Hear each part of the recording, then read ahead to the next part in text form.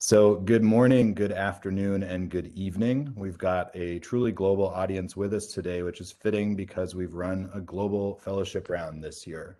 Our fellows, as you will know momentarily, have joined us remotely due to the prevailing coronavirus crisis, but have risen to the challenge of connecting to both the center and our partners over the past 2 months and digging into some truly complex challenges. I will give a brief introduction to the Fellows Program, introduce you to our Fellows, and then the primary focus today is really hearing from each of them about their projects and the work that they've done, as well as some of their insights and recommendations for the Center and our community of partners around the world, working with data to solve problems in humanitarian action. For those of you who don't know me, my name is Stuart Campo, and I have the privilege of managing the Data Fellows Program every year. This is the 4th year that we've run the program, and every year we're continuing to be impressed by the way that external experts manage to bring in new insights to the problems that we're trying to solve here at the center and farther afield, both as OCHA and as a broader humanitarian community, looking at how we can apply data to improve the delivery of humanitarian assistance to populations in crisis. Hopefully, as I introduce, there we go. Our 4 fellows, you'll be able to see them on the screen. So I'll do clockwise from what might be your top left, starting with Kasia. So Kasia Chmielinski is one of our 2 strategic communications fellows. They're joining us today from New Jersey in the United States, and will be speaking to you about how they've gone into different dimensions of trust and how we communicate trust and data on HDX. To Kasia's right, I believe, on your screen should be Roberta Rocca, joining us from Palermo, Italy today. Roberta has been the Predictive Analytics Fellow in this year's class and will be sharing her insights on how complex systems modeling might help humanitarians better understand and respond to need in different crisis settings. Below Roberta here on your screen is Julia Janicki, joining us from Paris, France, where she has been the Data Journalism Fellow, and she'll be speaking today about the brilliant data story that she's developed working with a number of OCHA offices in the Sahel to help communicate about the urgency and need to take action on the climate crisis. And to Julia's left, or right, depending on the orientation of your screen, is Murray Garrard, joining us from Colorado in the United States.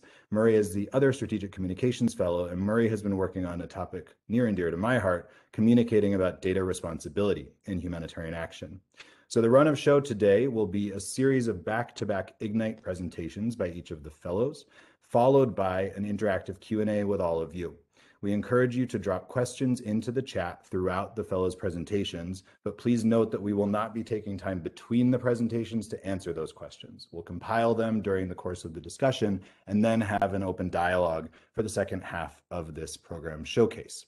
We will also have a chance to hear some of the fellows' reflections and recommendations more broadly on how their areas of expertise can help us solve different problems in the sector, and also let them give us some thoughts on what we might do next with this Data Fellows program.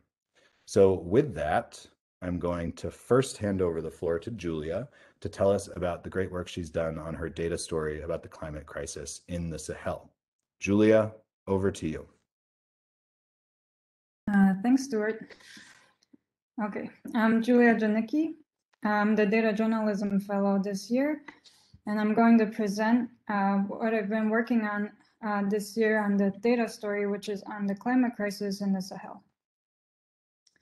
I'm a conservation biologist by training. I've also been trained in remote sensing and spatial analysis. I got into communication because I wanted to present my thesis to a broader audience outside of academia. And that's also how I got into data viz. And I've been working as a freelance data viz designer and developer and a freelance data journalist over the last couple of years. I grew up in Taiwan in the US, and I lived in Japan for a long time, and now I live in France with my husband. I became interested in the Data Fellows program because I wanted to learn more about the humanitarian field and contribute to it. And at the same time, I wanted to learn more, gain more experience in data journalism. So data journalism is a relatively new field, and depending on who you ask, there's different definitions. But overall, due to the increase in volume and use of data in recent years, data-driven insights have become key components in some journalistic pieces. That, along with storytelling techniques, a more compelling story can be told to catalyze action. In the context of the fellowship, what could be some added values of a data story? First is for the target audience, including donors, policymakers, or the general public. A data story can provide a more immersive means for them to better understand a topic from the human perspective while being backed by data-driven evidence. Second is for the center and OCHA. The data story can support the center's vision by communicating from a humanitarian perspective while incorporating the human dimension. This can hopefully lead to donations, attitude change, or policy change. The first thing I had to come up with when I started the project is a problem statement in order to help guide the project. The topic of the data story this year is on climate change in the Sahel, how it affects the most vulnerable and also the humanitarian system. And even though I'm using Chad as a more specific case study, it covers 6 countries in the Sahel. And it's a very important topic because in 2018, there were already 108 million people in need of assistance due to climate change. And that number could nearly double by 2050. And the funding gap has also been increasing. So here is my approach. First, in order to better understand the context, I read many reports from humanitarian organizations such as OCHA, IDMC, and IFRC.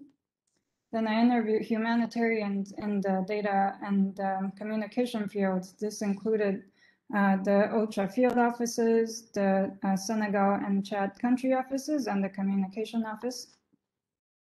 I then started looking for relevant data sets using HDX as well as sources from reports. Then I cleaned and explored the data sets using R and Observable Notebook to look for data-driven insights. Then I looked for stories in order to incorporate the human dimension. And once I got a story and data-driven insights, I started developing the narrative as well as prototypes. And both of these are very iterative in that throughout the whole process, I got feedback from my colleagues. And once a narrative is more or less finalized, I started the development along with a colleague at the center who's developed the previous year's data stories. So here is the main narrative that I came up with. It's basically an abstracted story of a girl's daily journey to fetch water in Chad.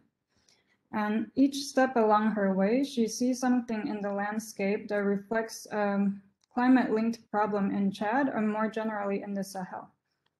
I focus on Chad because I had to pick a place for the journey, but at the same time, Chad is also among the most impoverished and climate vulnerable countries, though all of these problems are experienced by all 6 Sahelian countries.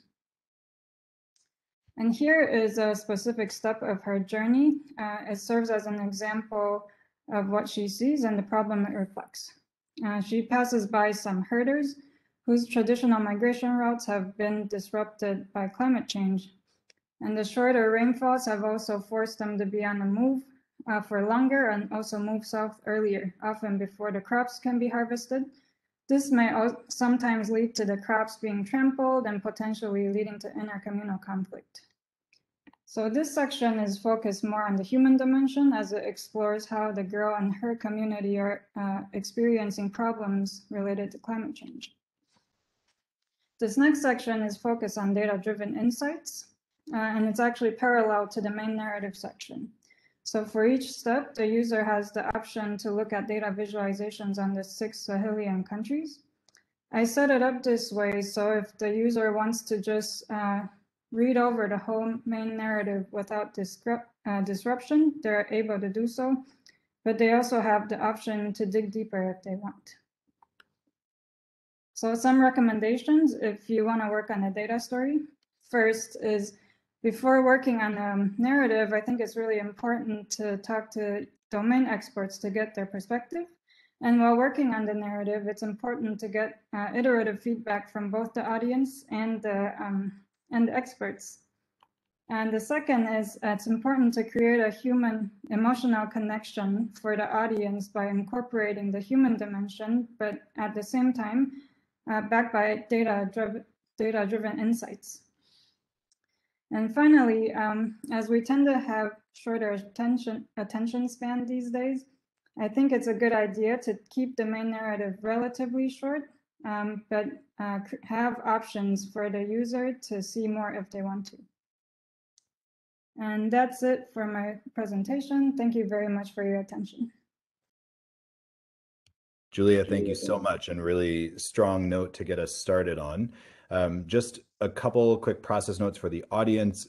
You can use either the chat or the Q&A function to send questions in. We do see a few of the questions coming in through the chat, so thank you for those. One question was about whether the slides from the fellows' presentations could be made available, and in past years we have done that along with the publication of their blogs and the recording from this event. So we can make sure to make the slides available so that you can dig into what Julia has just shared and what you'll see in the other three presentations. Please excuse the siren in the background. Someone's in trouble. So with that, Julia, thank you so much. We're going to hand right over to Roberta to keep us moving through the initial part of the session. Roberta, I know you're having slight connectivity issues, but we will make sure that it works. And if not, we'll circle back to you. But over to you to tell us about the exploration you've done into complex systems modeling in humanitarian settings.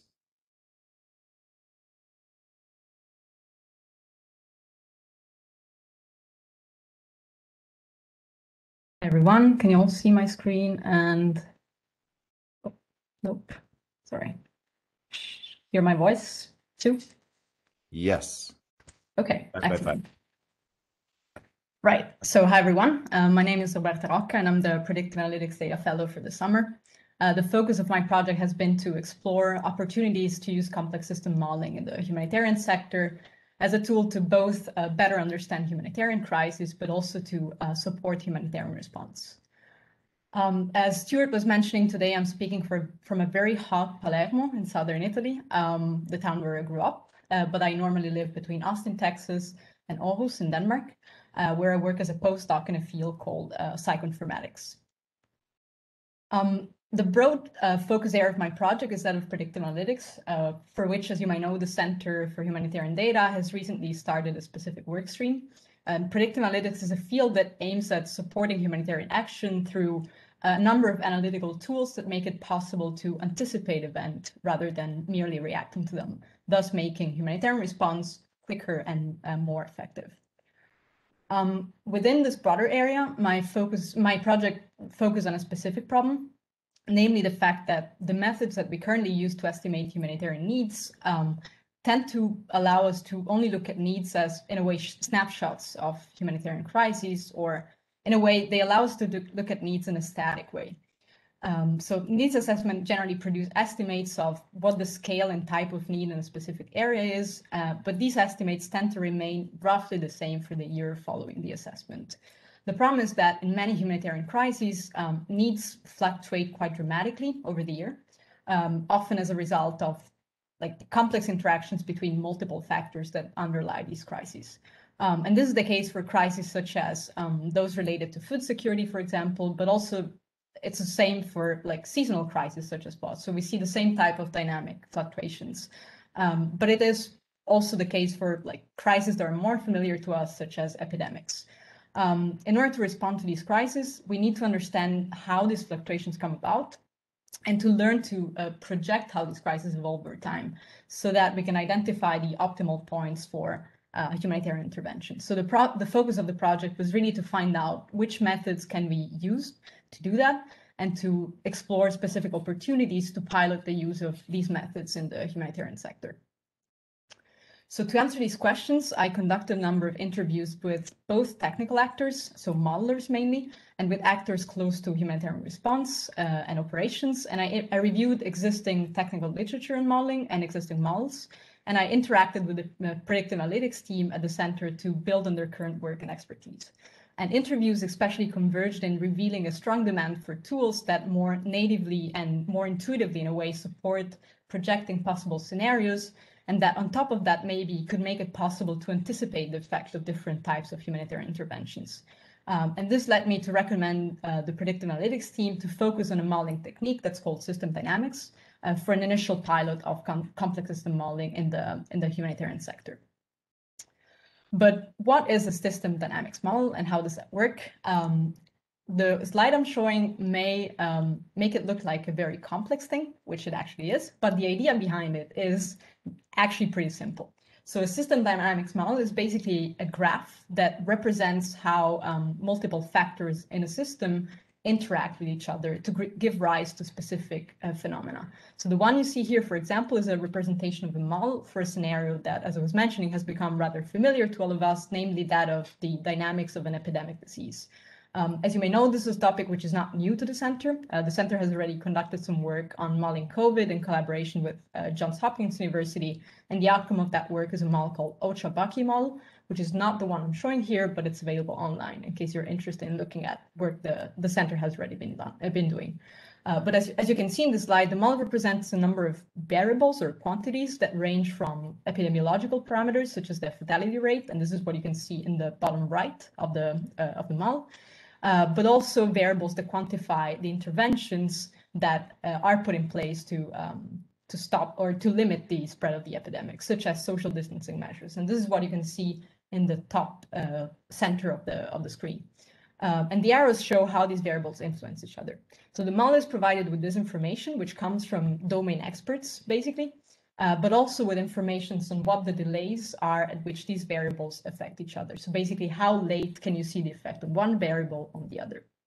So a model like this can project day by day, with the kind of information it has, it can project day by day how many cases and how many recoveries and deaths there are in an epidemic. But it also makes it possible to visualize things like how do things change if one changes some parameters in the model, such as the strength of the interventions. And this is the parameters that you can see in the bottom right of the screen. So as you can see here, let's assume that we change intervention parameters and make them as strict as possible. Changing these parameters also change the incidence of the disease quite dramatically. So this is an example of how these tools can be used by policymakers in a way. And these tools could also be adapted to the humanitarian sector to test, for example, the impact of responses before implementing them. So to identify the type and timing of response that produce the best possible outcome. So the most desired outcomes without producing unintended side effects. So in the first part of the project, I identified a number of problem spaces I also identified a number of problem spaces that may be suitable for a pilot that would use system dynamics. And these problem spaces included, for example, modeling food security or trying to increase resilience to natural catastrophes. But among those, the most promising one for first pilot seemed to be the idea of developing a cholera response simulator supporting impact assessment for cholera response plans. And there were two main reasons for that. One is that this kind of model can have potentially a very high impact on many humanitarian contexts where cholera is still present. But the other one is that this kind of work could integrate very well with other ongoing efforts to control cholera. So the second part of the project focused on reviewing resources and data for this specific problem space. And the outcomes of this work will also be made public at the end of the fellowship as an appendix to the final report. There are a number of concrete next steps for this project. Some of them include strengthening partnerships and involving people who are interested in collaborating with system modeling work, because this kind of work really requires gathering as much domain expertise and technical expertise as possible. Other future steps involve strengthening collaborations, especially with the development sector, where these techniques are already widely used, and also trying to bridge the technical gap or literacy gap by organizing initiatives that promote awareness of these techniques and that make these techniques easy to understand for humanitarian actors. So if these ideas speak to you and you want to learn more or get engaged, stay tuned for the final report and for all the developments that will follow. Thank you all for your attention, and thank you to all of those who contributed actively to this project. Brilliant. Thank you so much, Roberta. And I think a through line already that's coming out of the first two presentations is how the fellows have been grappling with complexity. Julia grappling with communicating a complex crisis in the Sahel, Roberta grappling with how to model complexity. And I never trust someone who works in cyber informatics when they say it's simple. I can tell you she was clear and made it simple, but she's been doing some really complex analytical work. So Roberta, thank you so much for sharing that. moving to another aspect of complexity in terms of how we communicate what can be quite dense ideas in the data responsibility space elegantly and in a way that gains traction, we'll hand over to Murray to talk about his work on communicating data responsibility. Murray, over to you. Hey, there we go. Okay, so go tell it on the mountain, doing data right. Hi, I'm Murray. I'm one of this year's Strategic Communications Fellows. My background is in journalism, and I've been working in humanitarian communications for close to 10 years. Now, I grew up in the UK, and I'm currently based between Boulder, Colorado, which is where I am now, and Palm Springs, California. And one of the things that Boulder and Palm Springs have in common is that they're both in close proximity to mountains. And I like mountains. I like them a lot, and I like to live near them. I love to climb up them.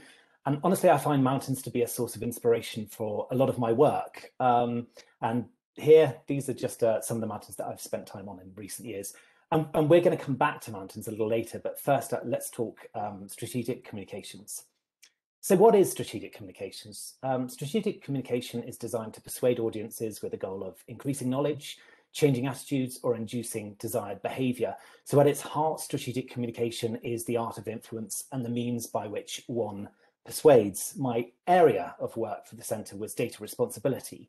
The working draft of the OCHA responsibility guidelines, which are here in the Centre, was published in March 2019. And since then, the Centre has been supporting those, integrating them on the ground.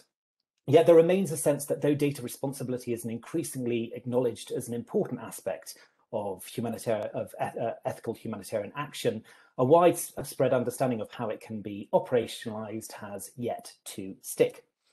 So here was my problem statement that I worked from. OCHA field staff need fewer barriers and greater incentives to integrate the OCHA data responsibility guidelines in their work. And in order to fully grasp this problem, I needed to do two things. I needed to understand data responsibility myself, and I needed to get to know the audience. So after a crash course in data responsibility, I spoke to a range of OCHA staff based in diverse field locations. And from this, I was able to identify three key barriers to the integration of the guidelines. Firstly was the issue of accessibility. OCHA field staff are overwhelmed with information and have little time to read. The guidelines were often perceived as dense, understanding them felt time-consuming, and data responsibility felt technical and complex. Secondly was the issue of proximity.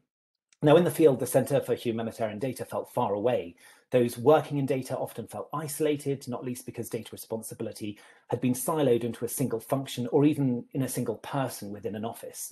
And thirdly, and related to this, was the issue of responsibility. Who was fundamentally responsible for data responsibility? Now, because everyone in OCHA works with data, those that I spoke to were eager to point out that data responsibility was everyone's responsibility and should be considered as such. And these conversations determined the direction of my communication strategy. It became clear that the strategy had not one, but two core audiences, those working in the field with data on the ground and senior staff in headquarter locations who determined organizational priorities and had the power and the authority to influence the uptake of the guidelines. And here is where we turn back to mountains. So given the potential complexity in data responsibility, I designed my messaging hierarchically in order that audiences typically would encounter the simplest messages first, after which they'd be drawn into messaging of greater complexity as their understanding of the subject matter grew. So if you like my summit message, the first they would likely encounter was do data right. Now, it doesn't tell you everything that you need to know about data responsibility, but it does suggest that there's a right way to do data, and it's a message that can be easily understood. Halfway down the mountain, somewhere perhaps near the snow line, sits my secondary message set. These were messages that articulated why data responsibility is important and why they should continue to engage. And then at the base of the mountain, I positioned messages that related more to the technical aspects of the guidance, how to do data responsibility. So the strategy itself was designed across three pillars, what I came to call the 3 A's of communicating about data responsibility: accessibility, amplification, and advocacy. Now, the pillar of accessibility was designed to develop more and better entry points into the guidelines. So to this end, I prototyped a series of physical and digital assets that summarize key actions and distill the guidance into something easier to digest. The second pillar, amplification, looked at the vehicles by which those assets could be effectively delivered to target audiences. Now, in this, there were three sort of subcomponents. The first was a data responsibility care package to be sent to all OCHA field offices containing items that would make data responsibility physically present in their work. Second, there was a plan for a global community of practice, a data responsibility network to build. And thirdly, I developed a digital campaign that coalesced around Do Data Right.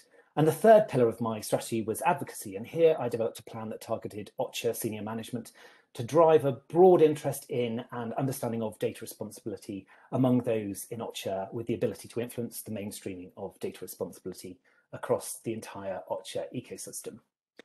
So after this, what are my recommendations to the centre and more broadly to the humanitarian system? And yeah, we're going to build this around mountains. So first up, be brief, think summits. In our overloaded information environment, we can only really see the peak of things. So don't tell your audience everything you want to tell them, just tell them enough to entice them to engage. Start with a slogan, a headline or a hashtag, and then build complexity from there. Secondly, be bold. Only the tallest mountain is visible in a range. So make your communications visual, repeatable and shareable. The most successful communication campaigns are those that punch the highest above the communications noise. And thirdly, be broad. A single mountain is often comprised of many interconnected peaks. They're hard to isolate and sort of define. And this is how I often think about audiences in the information age. All audiences are embedded in interconnected networks, and messaging is not merely broadcast, but it's co-created, reimagined, and amplified far beyond those for whom it was originally intended. So design messages not just for your audience, but for an entire ecosystem.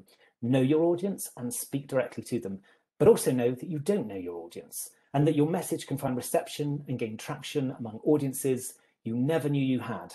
And that, folks, is all I have. This is a picture of me on the summit of Mount Toubkal. Thanks so much for listening. Thanks so much, Murray. And I think that speaks somewhat directly to the setting we find ourselves in today in this virtual showcase.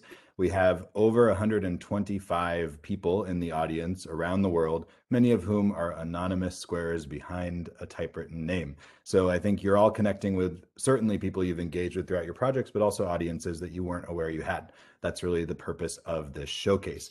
We want you all in the audience to ask questions. We have a few great questions already in the chat. After we move to Kasia's presentation, we will then move into the second part of the showcase where we will discuss in more detail different aspects of the fellows' projects as they've presented them, and also hear their feedback on the program as a whole and recommendations for the center and our partners on how we can apply their different areas of expertise to the problems that we're trying to solve.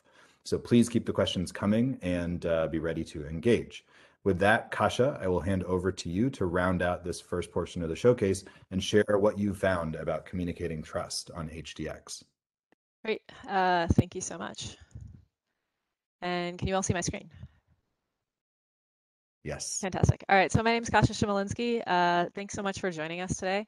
For my project, I dug into trust, quality, and community on the Humanitarian Data Exchange, which is the platform that the center has created and maintains for the sharing of data.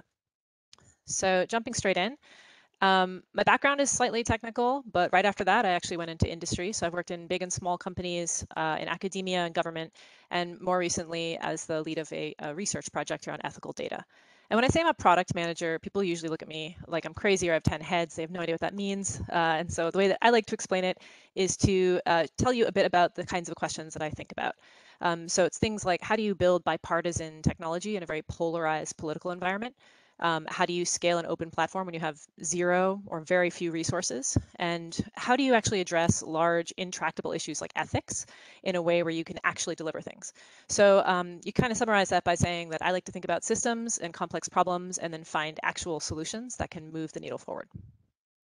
Now, key to all of this is how to communicate. And for my project, I've been thinking a lot about communicating systems of trust and what that means on a platform where you're sharing data, especially when you're trying to enable the rapid sharing of high quality data sets. So diving right in, I am framing this up with a quote from Lao Tzu, which is who's an ancient Chinese philosopher. So shout out to my mom for helping me translate this. It's actually very difficult to translate ancient texts. I think he was onto something here, and he basically is saying that trust is reciprocal. So one who does not trust others is also not going to be trusted, and that's kind of the core of what I'm going to talk about today. So to step back for a second, for those who are not familiar with the Humanitarian Data Exchange, this is a platform that was created by the Center in 2014 to help find, share, and use humanitarian data all in one place. There's tens of thousands of data sets and millions of downloads have happened over the last 7 years. It's really the core place where people go to find and exchange this data. Now, the problem space that I was looking at is really the intersection of these three different actors. So you have organizations, which are data sharing entities. So I think that overlaps with some of the broader definitions of organization, but it might be even larger than that definition. Those are organizations that are putting data onto the site, and they are really trying to understand what the quality standards are. You have the HDX team, and they're confirming that quality, and they're actually hosting all that data. And then you have the user that's coming to the site to find the data, and they want to understand what it is that they're looking for and how then they can use that data once they find it. So in terms of how I approach this question of data quality and trust across these three different actors is a combination of quantitative and qualitative analysis. So I'm going to kind of breeze through it because we don't have too much time. But from the perspective of the data users, I looked at web analytics data on the left-hand side and emails on the right-hand side. And what I saw here was that, first of all, there's a very high conversion rate. This is the people who come to the site who look for something and actually end up downloading something. This is higher than I've seen in many parts of industry. And what I see here is that people know what they want and they can find it. But on the right-hand side, the kinds of qualitative questions we're getting. Let me know if I'm having issues with the audio quality. I'll keep going. Okay. The kinds of questions are, how do I actually use and understand this data? From the organization side, I took a look at some internal data and did some analysis here. What I saw as a narrative is that it's a pretty steady onboarding of new organizations to the site year on year. However, there's definitely a notion of super users. So the top 25% of organizations on the site are actually providing 96% of the data. So you have this cohort of folks who are really providing a lot of data and then others that are providing less. And when you look at who these organizations are, they tend towards the older organizations on the site. So you might think that someone who's been on the site for a long time would eventually tail off. That's kind of the opposite of what you see. And finally, I took a look at those who are actually not publishing a lot of data, and I found that on the orange bar there, 15% of organizations never publish a single data set. And if you want to mitigate that issue, I looked at when people were publishing their first data set. You really have a 6-month window to engage before the chance that they're going to publish data drops to 0. And finally, I did a lot of interviews with the HDX team and learned a lot about the QA process, which is extensive.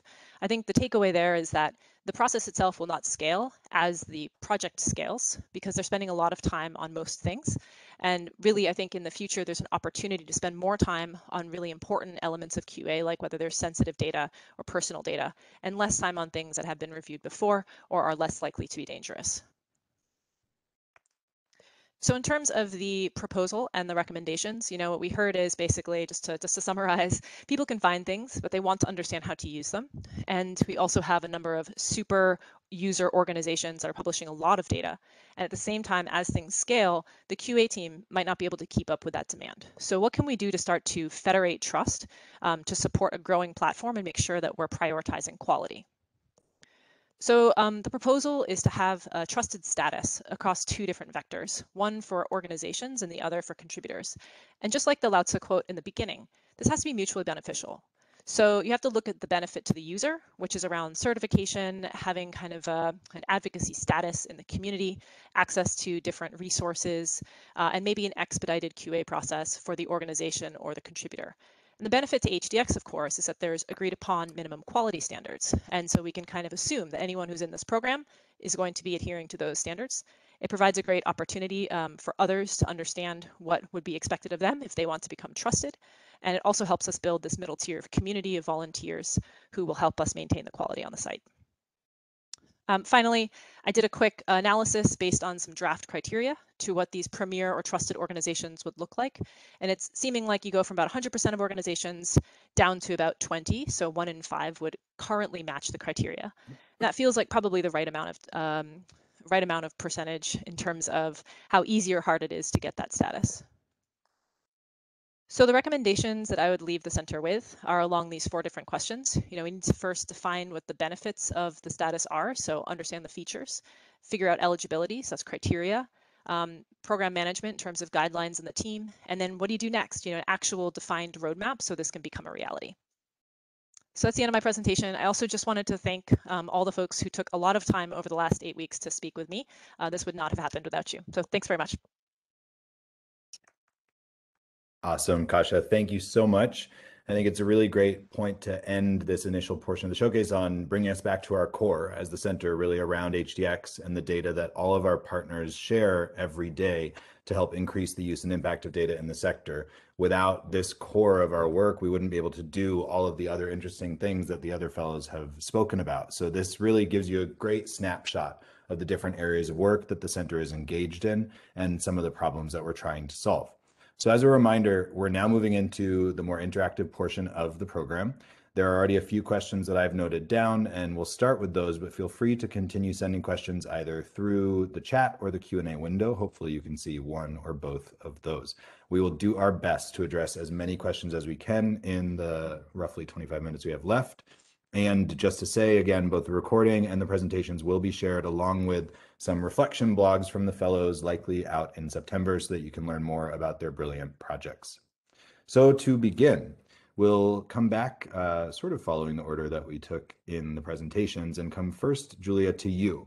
There's a question about the human element in your data story, which of course is a really important aspect of what you've developed, and how we can improve the way that humanitarian organizations balance qualitative information, for example, from community engagement, with more traditional quantitative data from assessments and other sources. Could you speak a bit about how you approach that and how organizations might do that more broadly? Thanks for the question.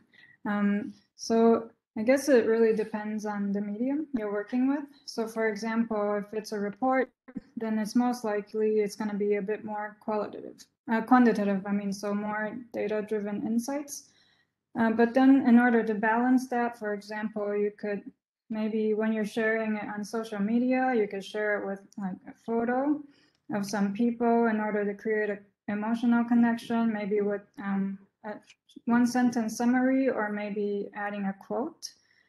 Or if you feel like your work has been more predominantly quantitative, you can maybe try working on a data story or a photo story that focuses a bit more on trying to create a more emotional connection by incorporating the human dimension, using either maybe a narrative, including a character, for example, that people can connect with, or maybe some photos, something more visual.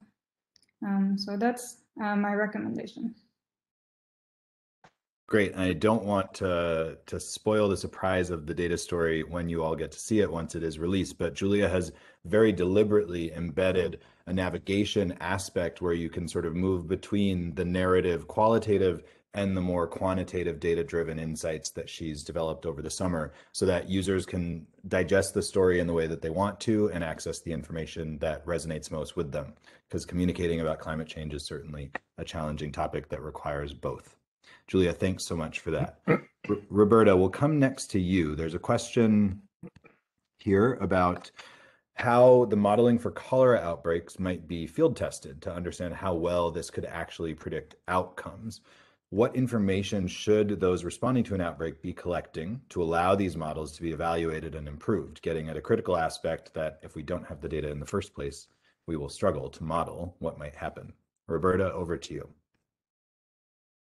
Thanks, Stuart, and thank you for the excellent question, which also matches well some of the challenges we had during the fellowship in trying to develop the pilot.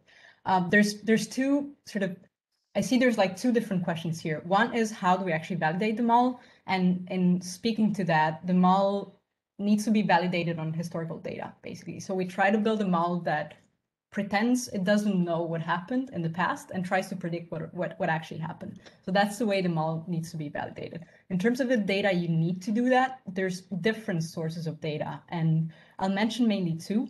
One is the epidemiological data themselves. So how many cases have there been, how many deaths, and the closer or the better the temporal resolution of those data, so the more fine-grained the information on when the cases actually started, and So, and how many deaths there have been at which point and where. This is a very rich and very important source of information to validate them all, which is, I know, it can be a challenge in humanitarian contexts.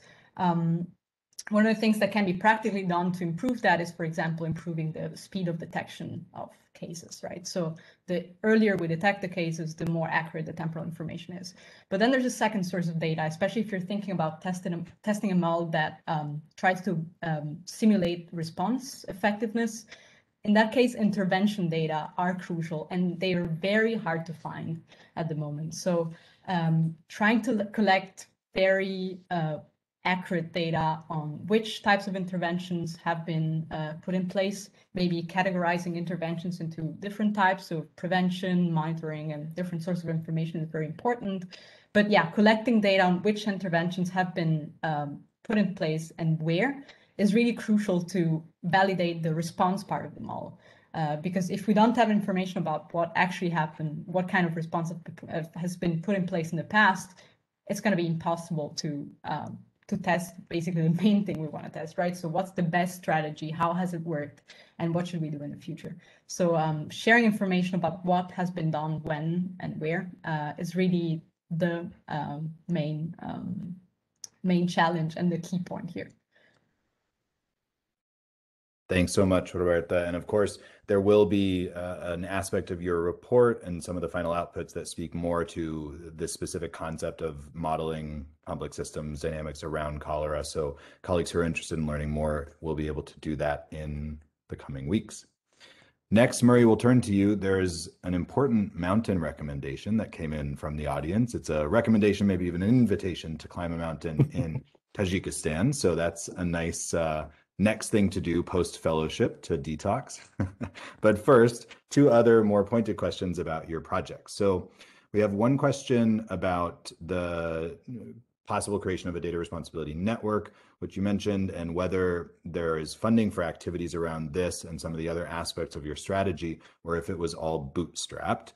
And then a related question from another member of the audience, mentioning that for NGOs working closely with data in a fast-paced environment, it's not always possible to allocate human and time resources to tackle all of the aspects of data responsibility. So how might advocating for the importance of this work help address that challenge? And what other thoughts might you have for organizations trying to advance data responsibility in their work?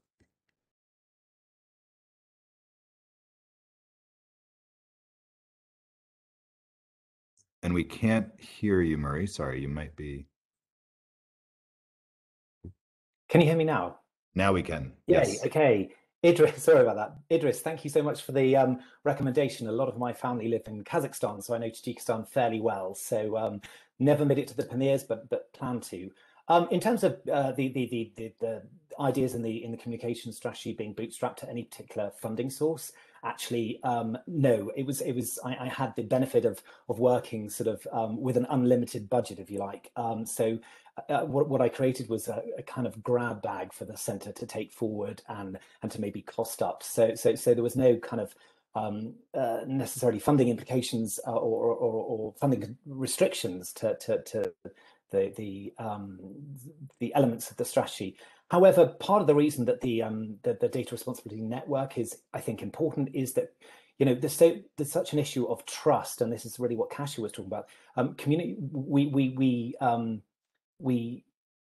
believe people that we trust, and therefore creating a network of like-minded people and building a community, I think, is one of the best ways to communicate across an organization and infuse a sense of trust within those communications.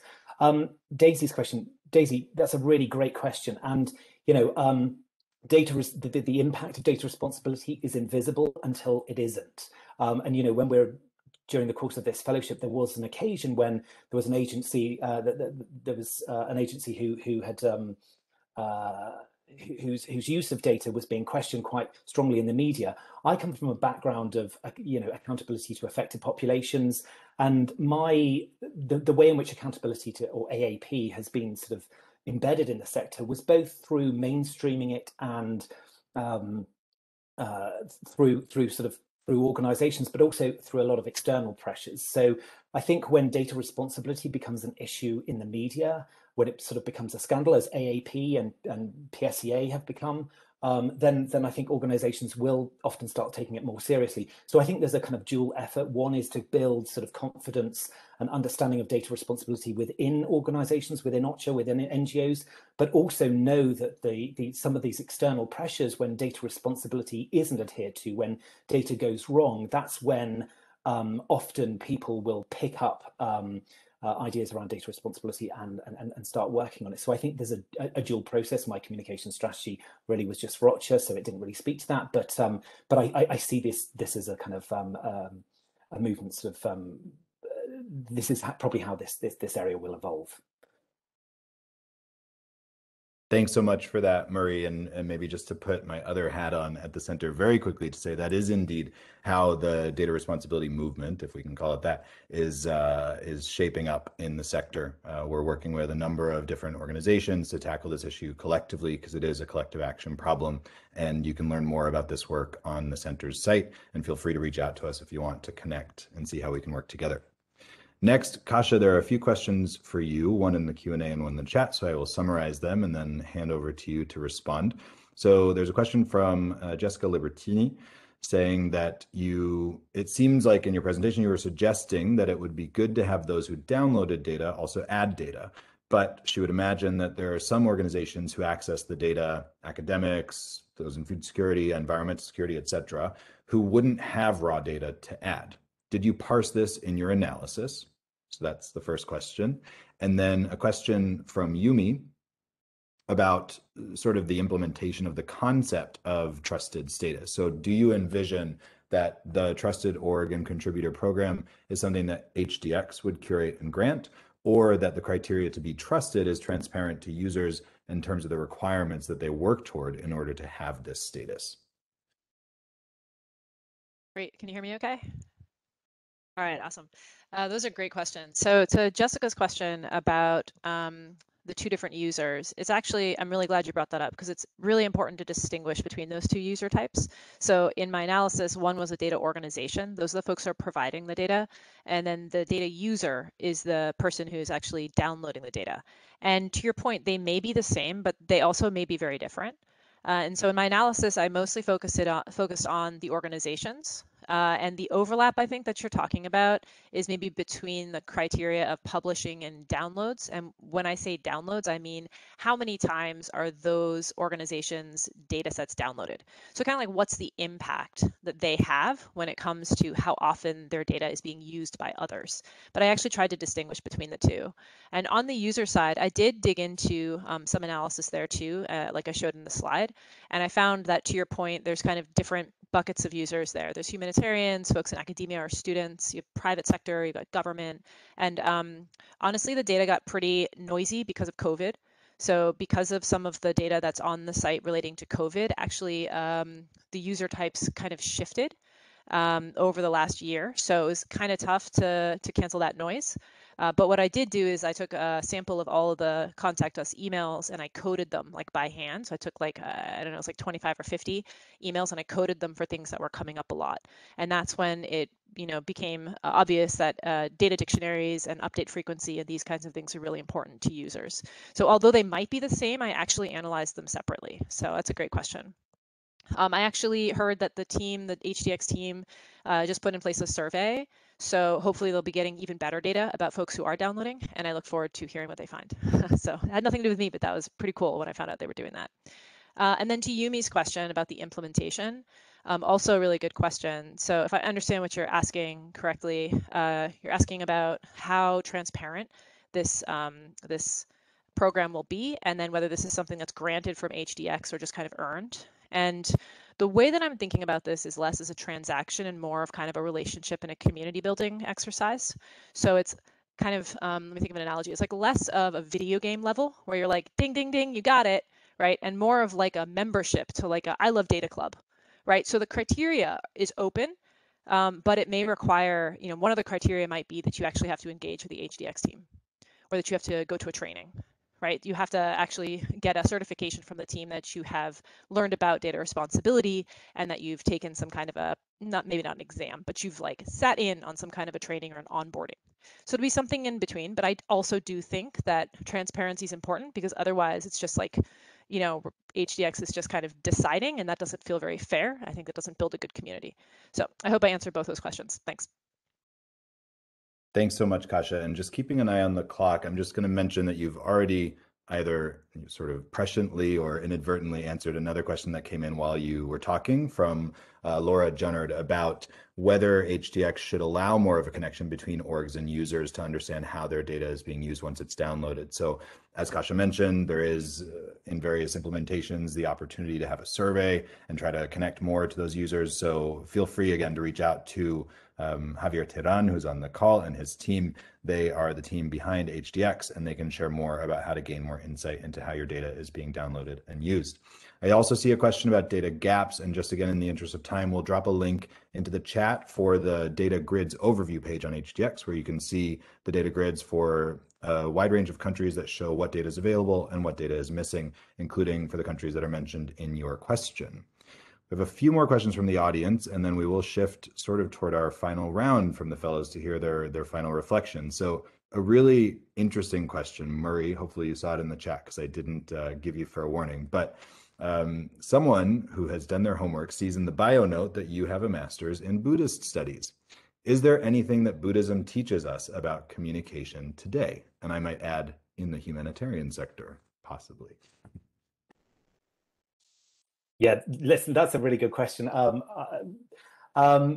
Look, I think what do they say? The art of genius is focus, and I think, you know, just personally, one of the impacts of the current information environment is that we're all kind of distracted all the time. So in this sense, I guess certain forms of Buddhist meditation can strengthen focus and repair some of the fragmentation that we've all been kind of feeling. But just in terms of Buddhist philosophy, there is a great metaphor that I think kind of connects quite closely to kind of the current communications environment, that of Indra's net. It's a giant net that stretches to infinity, and at the intersection of each bind, there's a jewel that reflects the light of every other jewel in the net, which is really indicative of the interconnectedness of all human beings. And honestly, I think that's a great summation of the kind of networked communications ecosystem that we all kind of live in. So whatever we put out, we get back. And so I guess when I think about communications, it's just about being really conscious about the way in which we communicate, that we're designing sort of communications that are targeted and specific and which contribute to organizational objectives rather than just adding to this generalized kind of noise, which is most of what we see today in communications. That probably didn't really answer the question. Humanitarian Buddhism, I'm sure there's a whole area there. But anyway, to be continued. Exactly, to be continued somewhere on a mountain. So let's shift focus. Thank you for all of the questions in the chat. We've tried to address as many of them as we can, but I always like to end the showcase giving the fellows a chance to reflect on one thing that surprised them, and then one recommendation they have for us moving forward in terms of how we can continue to build and improve this program and possibly focus future fellowships in the next year of this Data Fellows program. So we'll go around the order that we did the presentations in. So Julia, Roberta, Murray, and then Kasia, and then we'll be wrapping up. So Julia, over to you. What's one thing in the course of your fellowship, either specific to your project or more generally interacting with the center and our partners, that surprised you? And then related to that or not, what's one area that you think we could focus a future fellowship on, or an area we could improve the program in? Well, the first thing is the fellowship went by so quickly, and that was the first surprise. Second is I've always wanted to work on something related to climate change, but once I actually start working on it, I realize how complicated this topic is. Firstly is just because there's so many problems and they kind of multiply. And the secondly is even though there are many data sets, sometimes there's not a very direct link between a problem and climate change, especially for the longer term, slower onset effects. So qualitatively, it's really obvious that climate change is triggering or aggravating certain problems, but when you look at the data, sometimes it's just not a very direct link. So that's something that I found that was a bit difficult while working on this topic. And I do think more data sets hopefully can be developed that specifically look at this, though I feel like that might be difficult. And in terms of potential idea for a fellowship, I have a couple ideas, both still with respect to climate change. One is I feel like if I had more time, it would have been interesting to do some spatial analysis, because there's so many factors and problems related to climate change. And I feel like looking at spatial patterns could lead to some interesting insights. And the second is, I think for humanitarians, it might be interesting to do some projections, such as projecting how many people might be in food insecurity, how many displaced people there will be, or how many people that will be in need of assistance due to climate change based on different scenarios. So I think those could be interesting topics.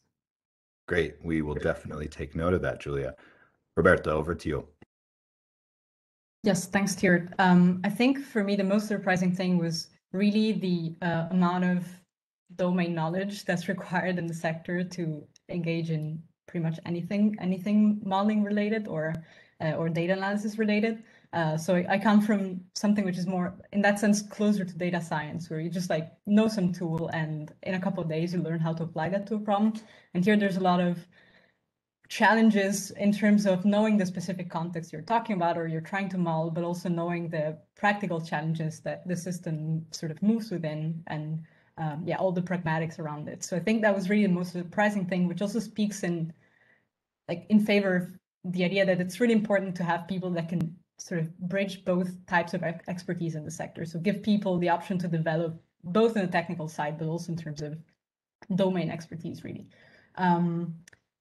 And concerning ideas for comic fellowships, I also have a few. I think I'll focus on one mostly, which is also something we've briefly touched upon with Kasia in some of our conversations.